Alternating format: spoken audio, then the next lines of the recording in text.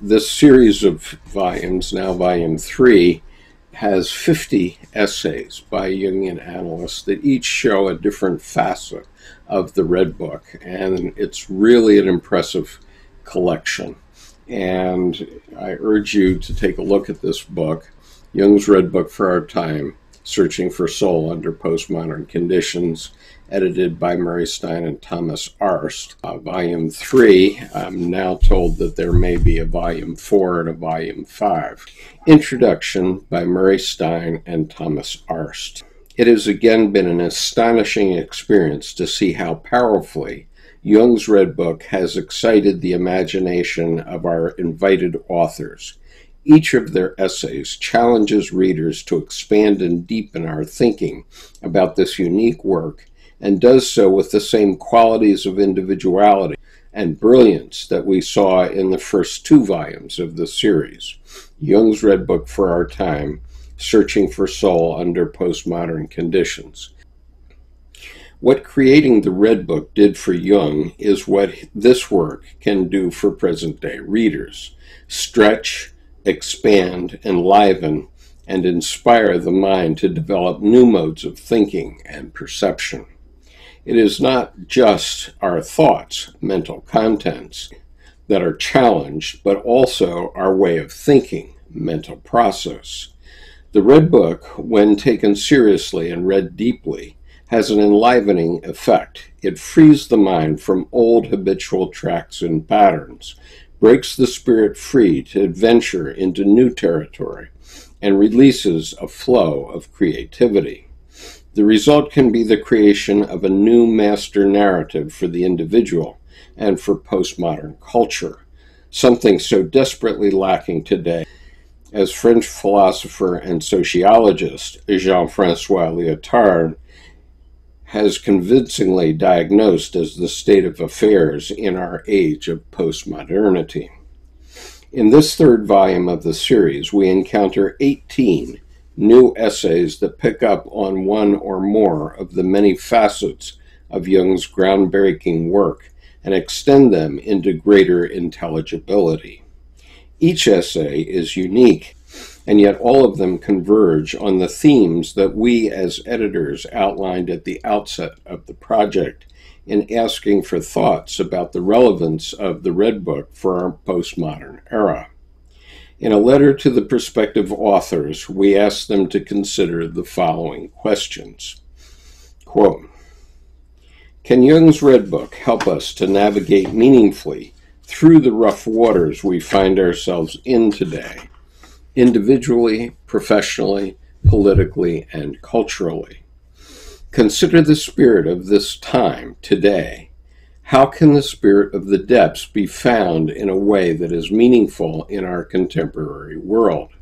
Does the Red Book help us possibly to formulate a new worldview and God image that can sustain people in the present crisis the world finds itself in?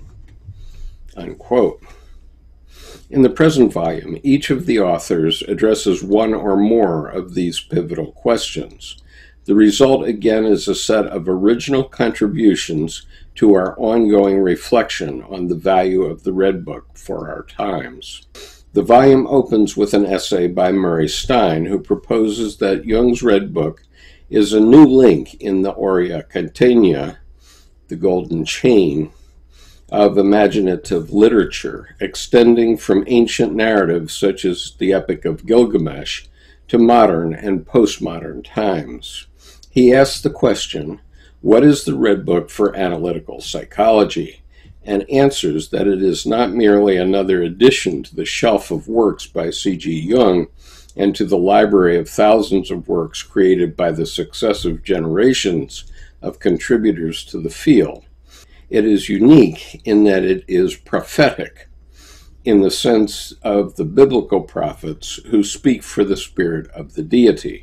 This does not confer sacrality upon the Red Book, such as believers have projected upon other sacred writings, but it does challenge the reader to catch a glimpse of the spirit that motivated the creation of the field of analytical psychology and continues to sustain it.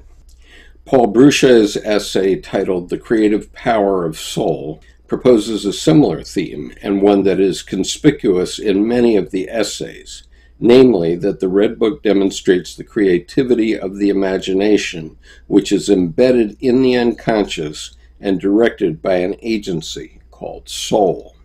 This figure is pivotal in the narrative that flows so richly from Jung's imagination as he leaves the spirit of this time and follows the spirit of the depths into the interior spaces of the psyche. Soul challenges Jung's thinking and his feeling from her first appearance in Liber Primus to her last in Scrutinies. She is omnipresent throughout the narrative. Joseph Cambray's essay follows and offers an insightful reflection on Jung's genial use of images for advancing his psychological thinking. Cambray underscores the key insight that for Jung, conceptualization follows imagination, not the other way around. This was based on the conviction that image is psychologically more fundamental than concept or language. The Red Book, as Cambray convincingly argues, is an example of how this process unfolds in the creation of Jung's later psychological theory.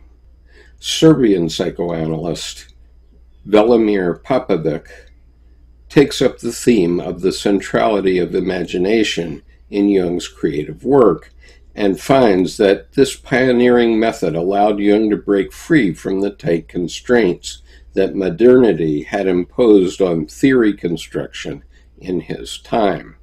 The use of imagination in the construction of narrative is a key element in postmodern psychology and philosophy, as Popović shows, and this turn in postmodernity thereby renders Jung's work exceptionally suitable for our times. Popović finds that Jung uncannily anticipated this postmodern turn of thinking in his Red Book.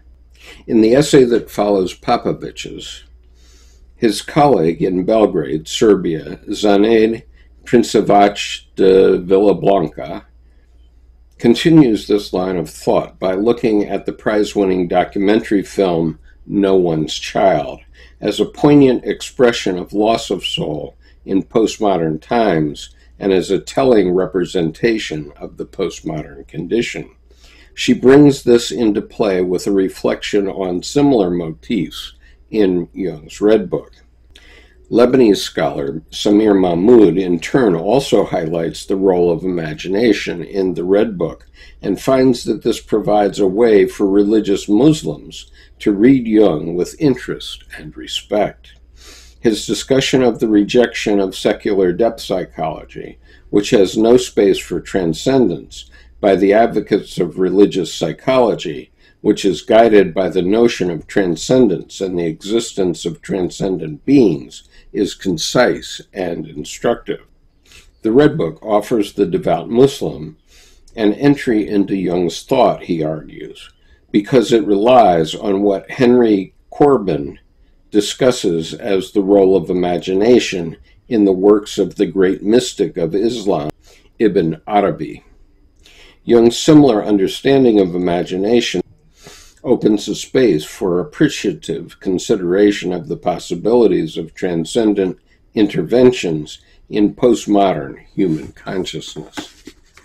In the next chapter, Japanese psychoanalyst Toshio Kawai brings his refined Japanese sensibility into play as he reflects on the Red Book as a chapter in Jung's personal individuation process, on the possibilities of Jung's display of imagination to dismantle that barriers between consciously scripted narratives and the more open and generously endowed perspectives of the unconscious that are not limited by the restriction of one's culture.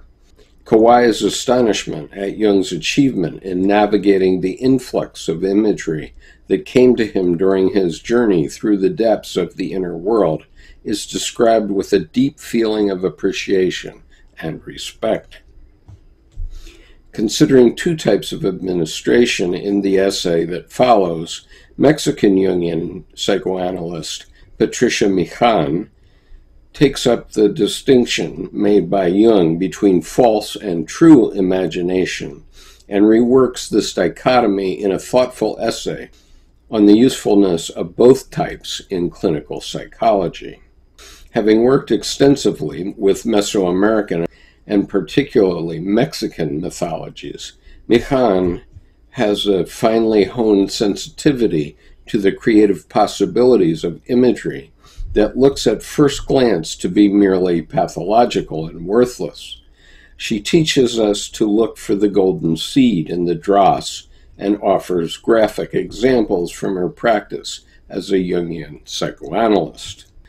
Swedish Jungian psychoanalyst Gunilla Midbo picks up on a similar theme and develops the issue of shadow integration in the Red Book and in Norse mythology, using as a backdrop her own childhood experiences in Norway and Sweden.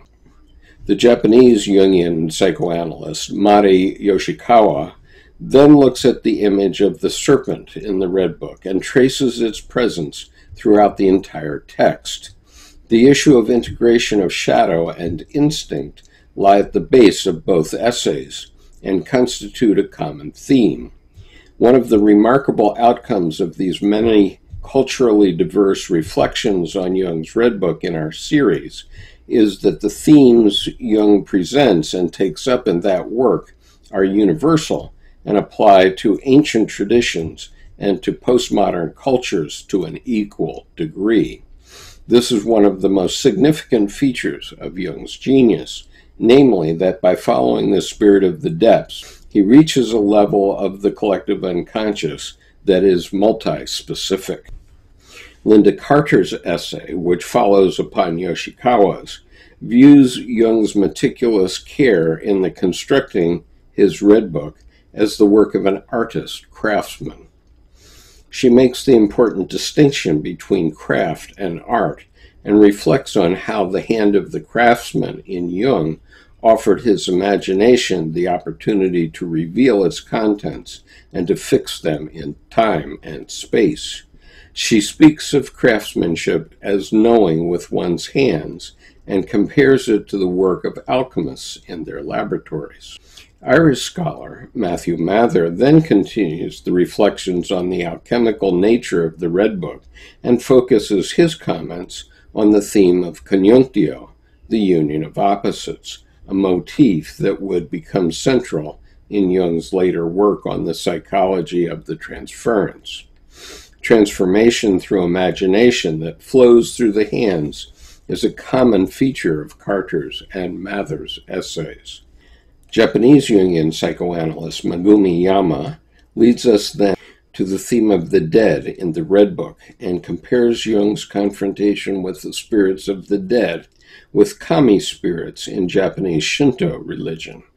Following upon Yama's touching portrayal of Japanese religion and culture, the notion of invisible spirits inhabiting the material world and having distinct effects on the lives of humans is taken up in a creative way by Anna Malishevich in her remarkable exploration of the presence of the trickster in the postmodern business world, especially in startup enterprises.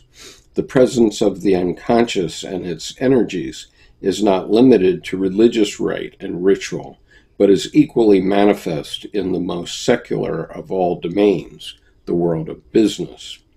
The Red Book argues the same in its insistence that the spirit of the depths underlies and influences the spirit of the times, whatever it might be or wherever it might go. The famous psychiatric case of Daniel Paul Schreiber catches the perspicacious eye of Chicago-based George Hoganson. Jung's appreciation of Schreiber's delusions and fantasies as prophetic and as having prospective value and indeed spiritual significance for Schreiber, as he claimed in court when he argued for his release from the asylum, follows from Jung's understanding of the creative nature of the unconscious and its forward-looking perspective. This induced Jung to revalue the works of the imagination and to see the imagination as a primary creative agency within the psyche. Paradoxically, Schreber was a forerunner of the experimental work that Jung engaged in when undertaking his form of active imagination and creating the material that would go into his Red Book. French Jungian scholar Christine Maillard and German Jungian psychoanalyst Ingrid Riedel, both university professors in religious studies with many years of academic experience and numerous publications in their native and French to their credit, take a look at Jung's revisioning of the Christian doctrine of Christ and the Christian tradition. Maillard analyzes Jung's Christology and his proposals for how to integrate this religious symbol into modern and postmodern consciousness, while Riedel focuses on Jung's projection of a new God image and his pioneering efforts to create a new psychology of religion. Both essays regard the Red Book as a major contribution to the future of religious life and thought in the present and future. Concluding this volume, the well-known American Jungian scholar and international lecturer and teacher, Stephen Eisenstadt, recommends reading the Red Book meditatively, as a dream. In his autobiographical essay, The Quest for One's Own Red Book in the Digital Age, he offers a moving personal testimony to the power of imagination to open up inner space, as he honors the extraordinary capacity of Jung's Red Book to guide us through psychic worlds that are largely inaccessible to the rational mind, and therefore unknown and possibly frightening, while reminding us of the dangers of being sucked up totally into the cyberspace of the digital age.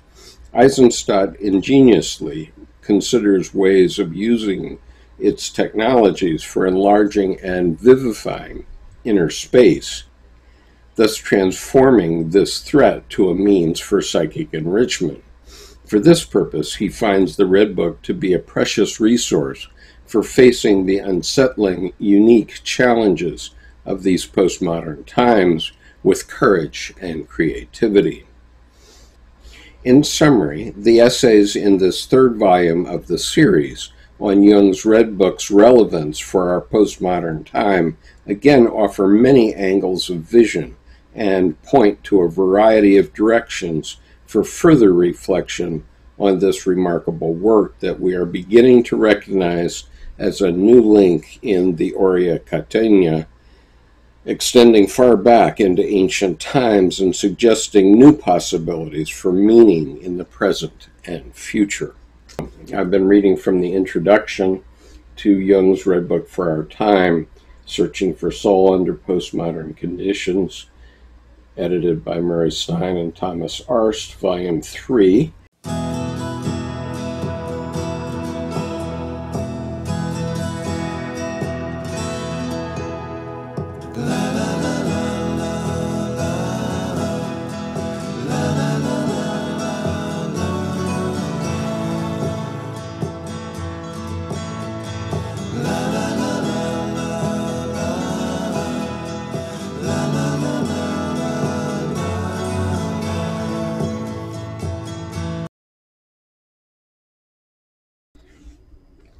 Japanese Jungian psychoanalyst Megumi Yama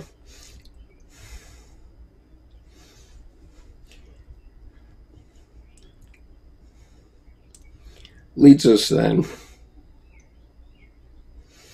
I'm sorry, when you see me get emotional like this, and this will be cut out of the final video, so this is only for those of you who are interested in the behind-the-scenes aspect of my process here.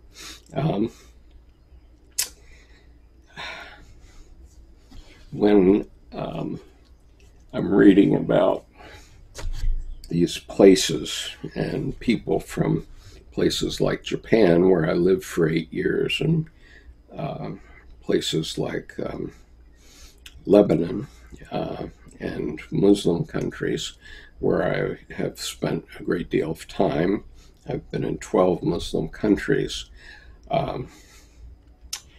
They have what we would call neuro-linguistic programming hooks or anchors to a lot of my life's history. And so often a lot of these things come back up on me as I'm reading, and I apologize for that. Okay, I'm on page 9. I'm reading from Jung's Red Book for Our Time, Searching for Soul Under Postmodern Conditions. Murray Stein and Thomas Arst as editors. This is volume 3, which has just been published in the last couple of weeks.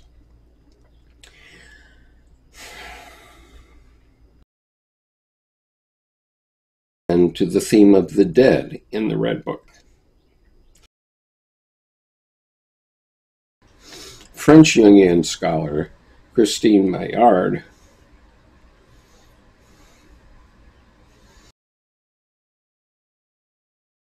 I just point out that it's Ingrid Rydell's essay, which I read yesterday, but I'm going to have to reread so that we have a listenable video, and so I'll do that again probably tomorrow.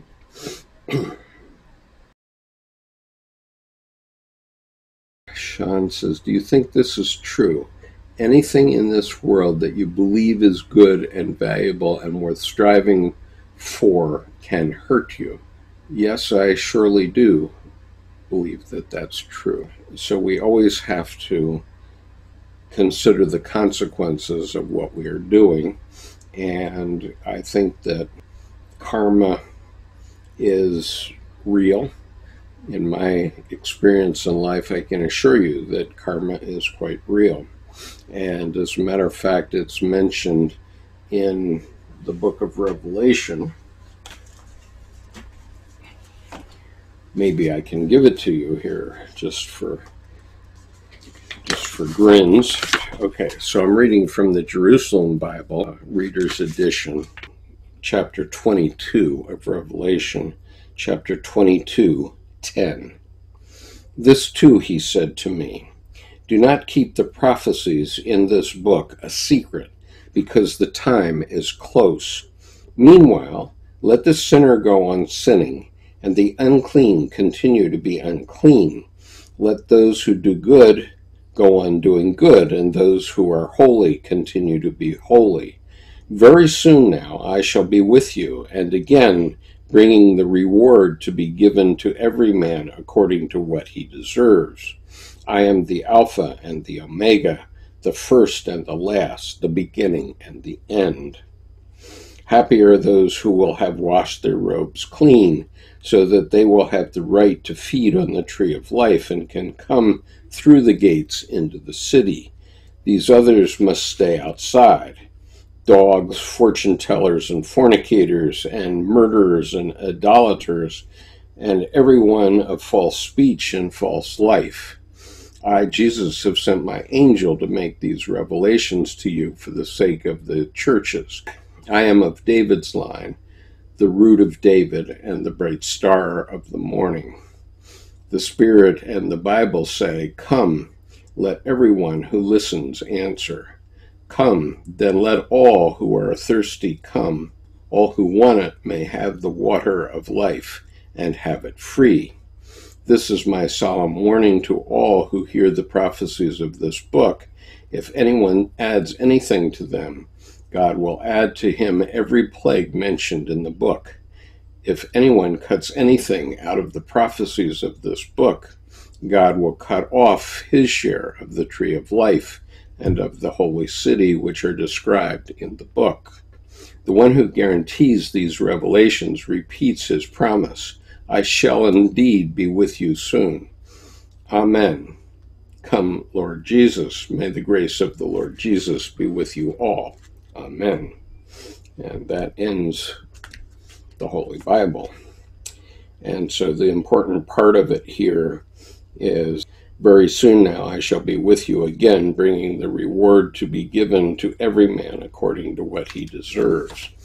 And so the sad part of it is that you can't always know the consequences of your actions and how you'll be paid back later. But I've seen enough examples in my own life to know that those who I have felt have wronged me have paid for that very dearly without me ever having to seek vengeance in any way. And so I always strive for the good, but sometimes you don't know. Sometimes the things you do are not good, can't be predicted. And so you have to make the best judgment you can at any given moment. And if you discover you've made a mistake, you try to correct it if you can.